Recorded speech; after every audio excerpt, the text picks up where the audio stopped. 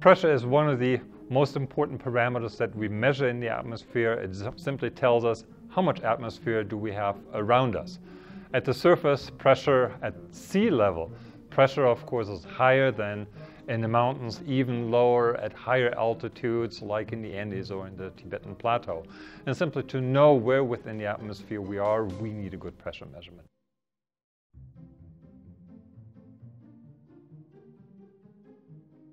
Well, often we want to know how much of a trace gas we have in the atmosphere or how much water vapor we have in the atmosphere. And one measure to express that is a ratio. Partial pressure of water vapor compared to the total amount of air that we have.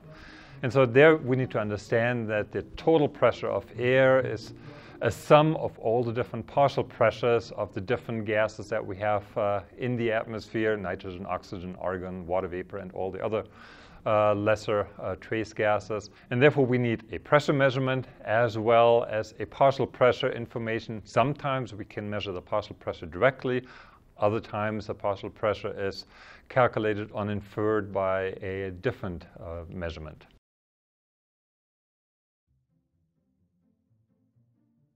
Well, the ideal gas law relates pressure, temperature, and density, or amount of gas and volume. So if you have two of those three, you can calculate the other one. If you have temperature and density, you can calculate the pressure. Or if you have the pressure and the density, you can calculate the temperature. Pressure is a measurement that is very often measured. Therefore, that's typically a starting point for one of the other two missing parameters.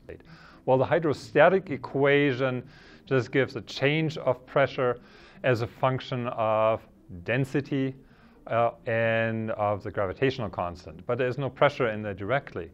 However, density is usually very difficult to measure directly. It's a lot easier to measure temperature and pressure.